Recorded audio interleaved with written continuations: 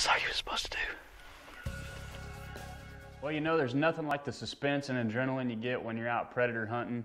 Always wondering if that animal's gonna show up 500 yards away, like that coyote did with me and Bubba, or if he's gonna pop out 10 yards away. You just never really know. When they show up out there at 500 yards and they're working their way in, your anticipation and adrenaline's building, and you're wondering if he's gonna work his way in.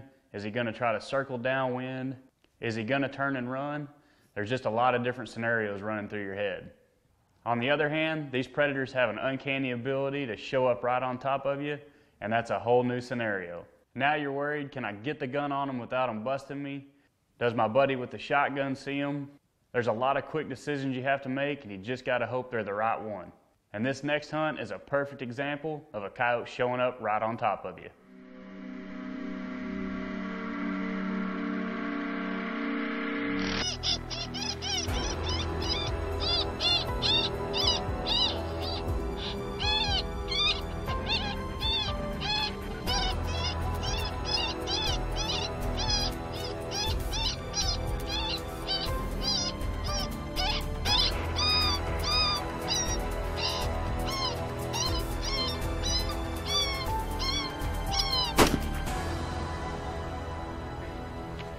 Yeah, man.